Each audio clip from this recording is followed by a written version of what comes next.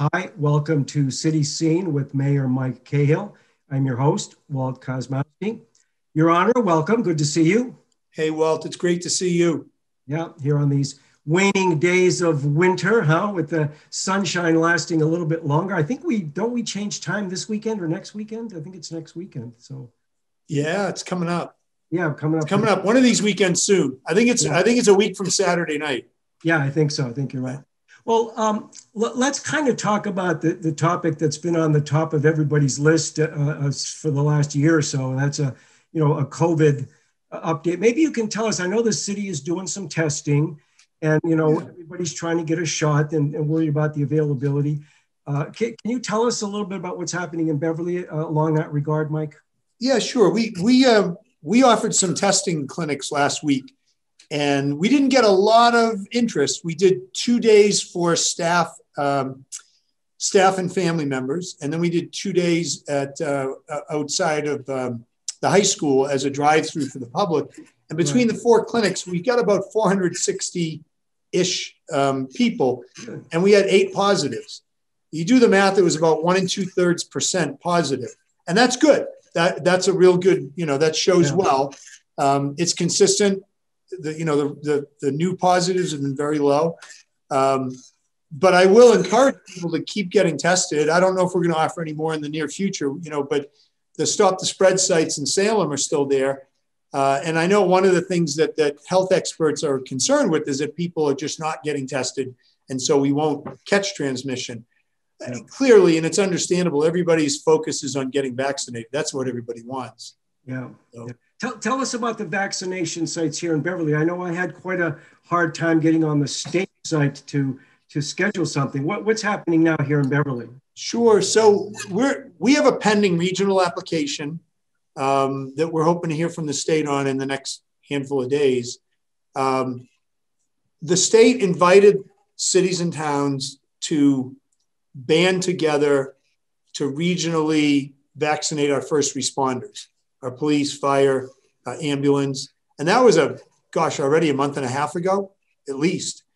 So we partnered up with Danvers, Salem, Swampscott, and Marblehead, and we did that. And our health departments really, ran the show together. So working with that regional, we then after that got a couple of rounds of doses from the state.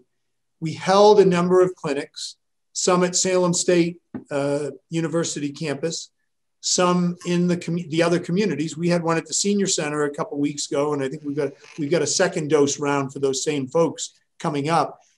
But shortly after we started kind of going community by community and hosting local clinics, the state said a few weeks ago, we're not going to give you local clinics anything more because there aren't enough doses, and we're going to focus them on the mass vaccination sites, those handful of bigger sites, closest one to us being over on the other side of Danvers by the Middleton line at the Danvers Doubletree Hotel site. Right. So, they put the brakes on that, on our local stuff. We since keep pushing for them to designate our 5 communities as a regional so that we can at least at Salem State offer clinics regionally. And that will be another opportunity for Beverly people closer to home. Then there are the drugstores that are doing the federal pharmacy program. They get their doses straight from the federal government. So that's a separate system. And CVS has not to date opened one at one of their Beverly stores. And I've been asking them to please do so. They notified me yesterday that they are going to, in the next 2 to 3 weeks, open a site in Beverly. So now we're trying to determine which of the 2 CVS stores works best. So that's coming. The hospital system was asked by the state to stand up sites for their primary care patients. And so Beverly Hospital came to us and they set up a site at the Torrey Rocky Post. That went great. And then the state paused that again, because the number of doses coming from the federal government was so limited, but they've reopened the hospital site. So Beverly Hospital is now doing that again. The way they're handling it, the hospital, since so many people are eligible within their primary care system, they're using a lottery system, which I think makes sense. Draw names, and then when they get them, they notify people directly. So it's not that kind of free-for-all that goes on with the state website. where you find out there's a clinic going to happen next week over at the mass vaccination site, and everybody goes and tries to get an appointment. So, I mean, that's still happening with the mass sites, but the hospital's doing it a little differently. That's fine too. And we're, as municipal leaders, we're working with, mayors and town managers all over the region. We're trying to help set up the best infrastructure we can for when there are more doses coming from the federal government, right? That's why we're trying to get this regional and Salem state approved. We still want doses coming right to the Beverly Health Department. I think that'll happen again when there are enough doses coming from the state, but it's not going to be for a little bit longer. Good that CVS is going to open up one in Beverly in the next couple 2 to 3 weeks, and we're hoping that'll happen sooner than later. But that's kind of the landscape. It's people 65 and over, plus people with 2 comorbidities, and then as of yesterday, the governor said educators are now also eligible, and so there are a lot of people scrambling for not enough doses. Yeah. Just to give a context, for the last 2 to 3 weeks in a row, the state has received 140,000 new doses each week. That happened right after they made over 1 million people newly eligible in that 65 and over plus 2 comorbidities group. Yeah. Now by adding educators, there's another several 100,000. Yeah. And when you say that, okay, Massachusetts is going to get 140,000 in new doses this week, some of them, I don't know what percentage, maybe half, are already tied up in already scheduled second dose clinics, right? Yeah. For somebody who got their first dose a few weeks ago. So it's going to be a little bit yet. The federal government has asked the state and city leaders, we've all been in meetings, they've said, please be patient with us. In another couple of weeks, we believe we'll be able to forecast out further than a couple of weeks. Yeah. So, and I know they're working hard at the federal level to really ramp that manufacturing up. You saw just the other day that Merck Pharmaceutical has got a deal now to help manufacture the J&J vaccine. So that's going to help Johnson & Johnson really ramp up theirs. So, I think everybody's efforts are in the same direction. It's, and now we're hearing, end of May for everybody to have access, where before it had been end of July. Yeah. End of March is a goal to have first dose for every teacher. That's, I hope so, because, we're all feeling the need for the kids to be in school more. The kids are desperately needing more than they're getting. And it just makes sense to have the teachers. You're gonna send a whole school full of kids in, and the teachers aren't vaccinated. It doesn't make sense. Yeah. Have you had your vaccination yourself, Mike? No, I have one comorbidity. I have asthma. I thought I had 2, but the CDC didn't agree with me when I looked at their website. So I'm in that one comorbidity group. I think there are a couple of groups down from here. Yeah. I think another 1 million or 1.5 million more people are going to get theirs before me, but hey, that's all right. We all just, that brings me to the next point. We all have to keep doing what we've been trying to do for a year, wearing masks, keeping a distance, trying to do things as safely as we can. The transmission by contact is less of a concern than by air, but you still got to wash your hands and pay attention to all that. Yeah. So it's about trying to continue to be thoughtful and careful and minimize what you do that you don't have to do. Yeah. Now, let me ask you, in the last couple of weeks here, last couple of days, there's been a lot of talk about a lot of states and areas in the country opening back up again, businesses opening up full scale, no yep. masks and everything. What position do you think as Beverly's chief executive, what's your position as to that kind of proceeding in that way? Well, I have concerns. These decisions have been made at the state level. I understand them. I understand the pressures on business and people trying to hang on economically through to the end of the pandemic. I don't want to bang the table. I don't fully agree with with the easing of what's going on with the economy right now. But since it's happening, it's not my decision. I'm hoping that things go well and everybody stays healthy. Well, let's talk about some of the things that have been going around, with this COVID and everything being the top of the list of things to talk about. There's a lot of activity going on in Beverly. Mr. Mayor. Maybe we can talk about some of the infrastructure things, the things that we happening, maybe some of the things that aren't happening yet, like, maybe the police station, and maybe you can mention that, and what's happening over at the old McDonald's site. Maybe you can give us a little bit on those. Yeah. So the police station, it's exciting. It's an exciting project. Police have been in the station they've got for close to 100 years. If you look back at the history of City Hall, that was initially the carriage house and stables for the estate, the old Cabot estate, which became the Thorndike estate, which became City Hall. The police station's old. In fairness, the police probably outgrew the space a generation ago. It's been very needed for some time, and it's happening. And I'm excited for the community. It's a facility that will meet their needs. It's about a 32,000 square foot station where they currently are working in about 8,000 to 10,000 square feet. So, it meets the needs of a 21st century police department. We also are going to be moving our complete 911 dispatch system over there. Right now, we have two separate systems, police and fire, and they're going to be consolidated and moved over there. So that's an exciting piece as well. The goal is to move everybody in by the end of the summer, and I believe we're on target to do so. We've got a great team that designed and is building the station for us. It also, and you've heard me say this, we're trying to build a net zero station, meaning a station that's not going to emit greenhouse gases.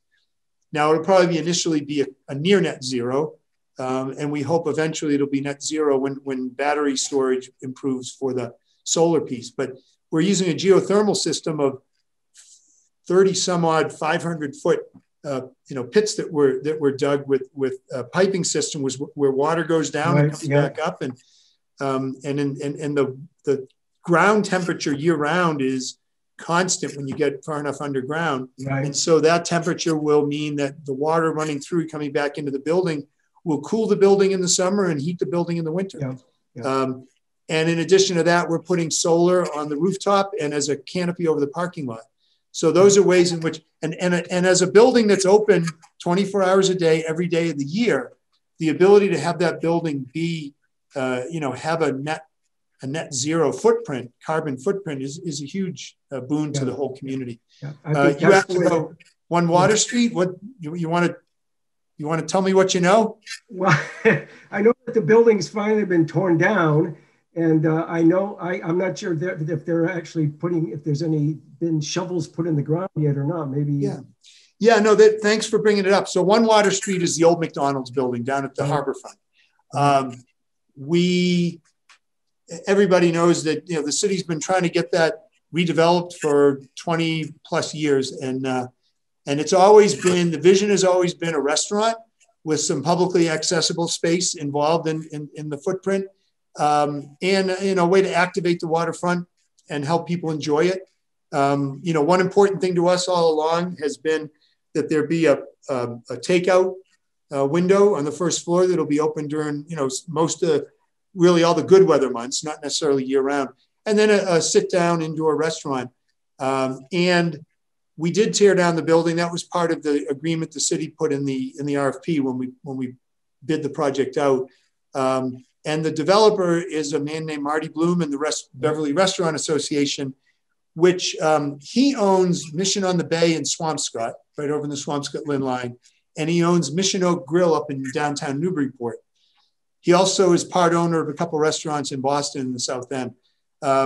Very experienced veteran restaurant owner. He's been in this business for decades. He is the partner that was going to make this work. We had a lot of people look at this and not see their way to be able to do it. So he was ready to go a couple of years ago and then COVID hit. Well, ready to get started and then COVID hit as he was gearing up. So it's just knocked everything back a year. So at present, all the permitting's in place, the building's down.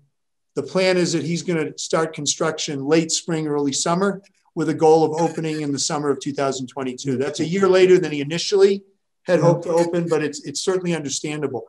And the fact that he's still at the table and he's determined and committed to the project is, makes us happy.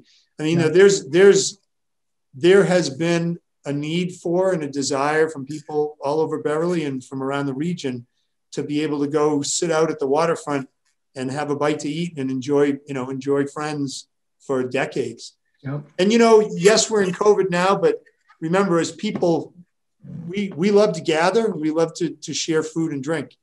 And it's a natural. So there'll be a time. And the fact that they're looking to open a year from now, a year from summer, we'll be well beyond COVID.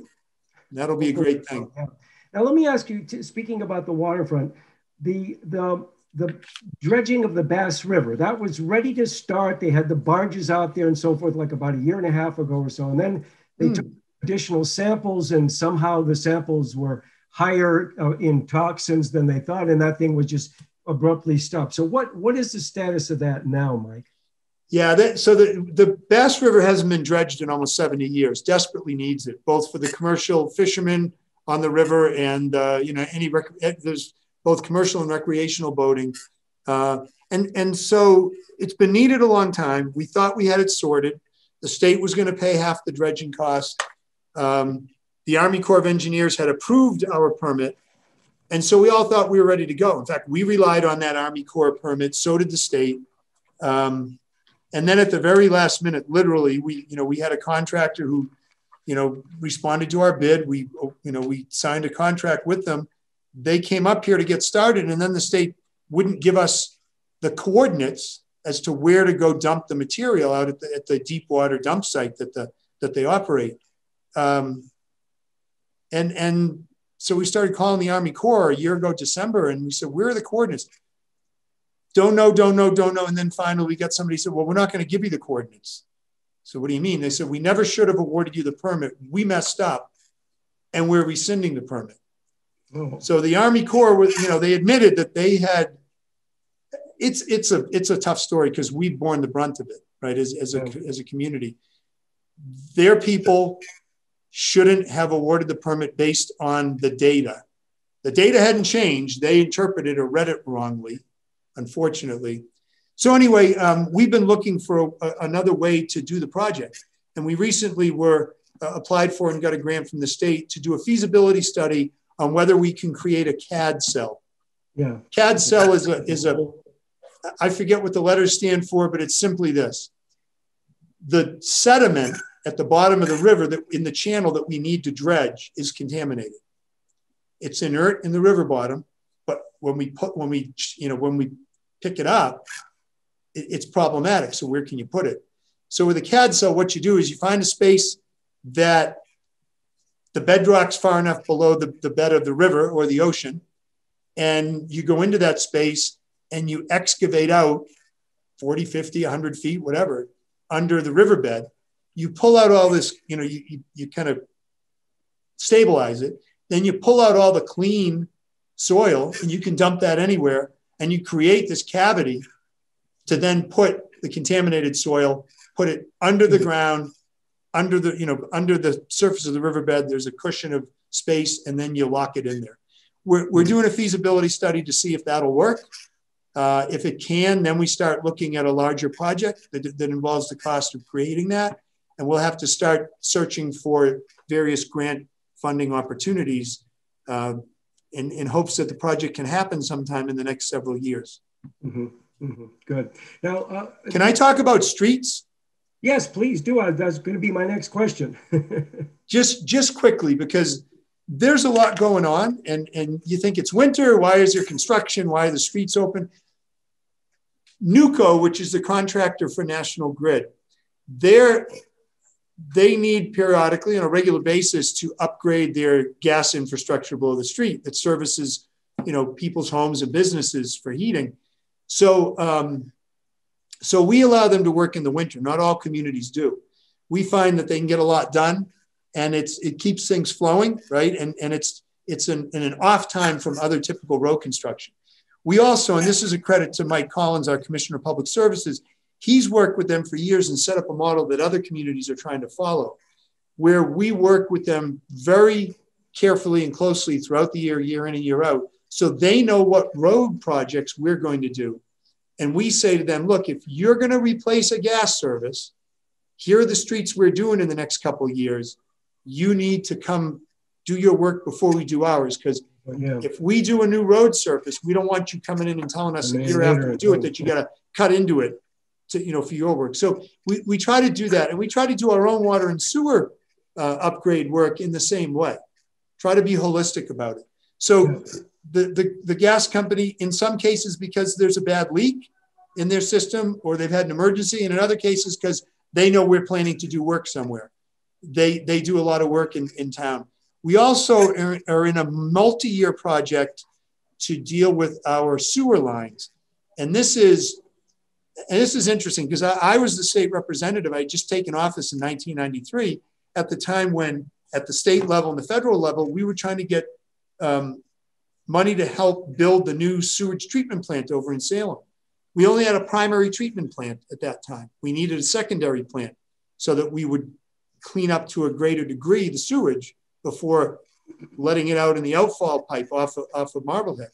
So in order to keep the costs down, the federal government allowed the district, which includes Beverly and 4 other communities, to build a bit smaller plant because we all committed to doing this work to deal with inflow and infiltration. Yeah. Trying to make sure that our sewer mains, that our sewer lines all through the city didn't have cracks and holes in them that allowed groundwater in, and didn't have illegal connections where people, for example, hooked up a sump pump and they shouldn't have. So that kind of work is another whole big project that involves, among other things, lining all the sewer lines all over the city. So we've been doing that work for a number of years. People know it's coming. If it's coming to their neighborhood, they get outreach from the contractor and the process, they work through a neighborhood, a couple of neighborhoods a year. So that's going on all over town year in and year out. There's just, there's a lot going on, I guess. Well, I mean, there is. We don't have that much time left, Michael, but let me ask you this.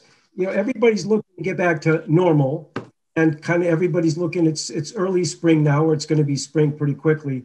What does the summer look like for, the rec department, the homecoming, the parks, the beaches, things like that? So, yeah, a couple things.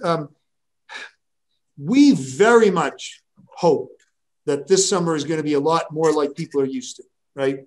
And so we're planning in the alternative. For example, the recreation department just did their sign up, which they ran as a lottery for fairness for the summer camps at Lynch Park.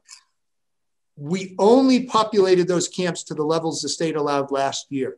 But we told people, look, we're almost certain that we're going to be able to do a lot more than that. I mean, you look, I mean, school's in session all over, and there are a lot more things that we're able to do, and we're going to be almost fully vaccinated by summer. So we are almost certain that we'll do a lot more, and we'll figure that out in the coming weeks.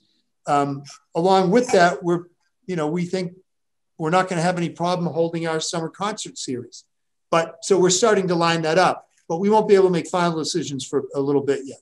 So those, people can hope to see more of what they're used to, and the tale will be told in the coming weeks and months, and how we progress against the virus. But I'm very hopeful that there'll be a lot more, and that I've got to talk with the homecoming committee because they're in the process of planning. And the question is, yes, I think we're all going to be able to do quite a bit more. Does that mean that that the training wheels are fully off, or does it mean a lot more than last year, but maybe not entirely exactly what we did 2 years ago? But we'll find our way. And I think it'll just provide a lot more opportunity for people to get out and enjoy the good weather and see each other and be more, more social and really get caught up with each other. Yeah. Not having homecoming and not having Lynch Park to go to last summer kind of hurt. But I think the city's idea that you came up with, having that concert series in front of the Beverly High School there, that Cam was able to yeah, that's true. Oh, one other thing, Memorial Day ceremonies on Memorial Day, I'm working with the Veterans Commission, but we're very hopeful that we'll be able to do it in person, outdoor, given, depending on the weather. And, I think we can do it we may try to choose a different venue than we usually use in order to space out better. But, we're working on that as well. How much time do we have left, Walt? Very, very little. Mike, you want to say something? You want to go ahead? You got a couple minutes. Go ahead. Yeah, I do want to share. There's another project we're trying to accomplish this summer. and that's to replace the turf field at Beverly High School. Yeah. Okay. Go ahead. And we're pushing to, and the city council's considering it at my request. And if it gets approved, we're hoping to have it built this summer, because here's the thing. We have 2 turf fields in Beverly now, the middle school and the high school, and any community of any size for their youth sports and their school sports absolutely has to have these. And here's why. We have several thousand kids and adults who utilize the 2 turf fields we have. And in the late fall and in the early spring, you just flat out can't run your programs without them. And then the rest of the year, you can play on turf when the weather's bad, where you can't play on grass without really damaging the field. And you can play right after a storm when you might have to wait a day or two with a grass field that doesn't drain well. For example, some of the grass fields at the high school, which are on, it's clay under surface. So that's tough drainage wise. We did a study, or I shouldn't say we did, a study was done that we were able to take advantage of, looking at grass and turf fields in New England and comparing their utility. And we found that 1,400 hours a year for an artificial turf field usage, 500 hours a year for a grass field. Those were the comparisons. Wow. So you get roughly 3 times as many hours out of a turf field in a given year than a grass field. Yeah. And as I said, with all kinds of youth programs and all the school programs, and then all the informal use, groups of friends, individuals, families, you look at those fields on any given day of the year, except the most frozen part of winter, and people are out there enjoying them. And the fields, they have a lifespan of about 8 to 12 years. And we're looking, we're about to start year 11. Well, we're doing it. The football team's already out there in their unique fall 2 season that started a week ago. So it's just an asset that we absolutely need to have, given the many, many, many people who utilize and take advantage. And, all those active activities, informal, individual, organized team, they just couldn't happen in anywhere near the way they do for people without that asset. So it's an important piece to our overall, set of infrastructure and resources for the community. Yeah. Well, and one of the things I was surprised to learn that those turf fields only last about, like you said, 8 to 10 years, yeah. And to 12. And when I thought about it, we put that in 2010. So that span is expired. Yeah, I hadn't thought of that. But if you remember that they're good for 3 times as many hours, yeah, then you kind of think of it, well, instead of 8 to 12, it's 24 to 36 years. Yeah. I mean, or you could say the cost, which we're estimating at about $750,000, really gives you 3 fields. Yeah. In that sense. And the other thing about grass is, look, I love grass. I love playing on it. I love coaching on it. But at a certain point, not just weather-wise, but you start beating on it too much and you wear it out. Yeah. We have out at the airport, we have a beautiful facility of grass fields, essentially 3 fields. And we typically rest 1 field every season and use the other 2 and rotate that. Yeah. And that's really the way you handle grass. So yeah, we're excited and hopeful this can be done. Well, you speaking about the kids practicing, everybody kind of knows that the football season has been pushed back to now, and it's the varsity is only going to play 7 games, and then there won't be any playoffs. But I think the first game is a week from this coming Saturday. We're sitting here. It's a Thursday evening, early evening, and BevCam will be out there because they're not going to play the games at Hurd. They're going to play them at the high school in the turf. Right. We're planning to thanks to our Robert Dokes, we're going to broadcast those games live. I'm excited for the kids, and the volleyball season is going, as well as the indoor track. Right, so, and we broadcast all of the home basketball games as well. So that went and then the regular spring season is kicking off a little later than usual to fit this season in. I think it's April 23rd for the spring sports. Yeah, right. And we're going to be regularly doing the baseball games, which is something we haven't done, but we did a couple of the championship games a couple of years ago when the Beverly boys team was, they were going for the state title or semifinal games. So, well, I think our time is about up, Mike. I want to thank you. Yeah. And I'd like to remind our viewers that you have been watching City Scene with Mayor Mike Cahill. I'm your host, Walt Kosmowski. and we'll see you next time. Thanks, Walt. Thanks, Mike.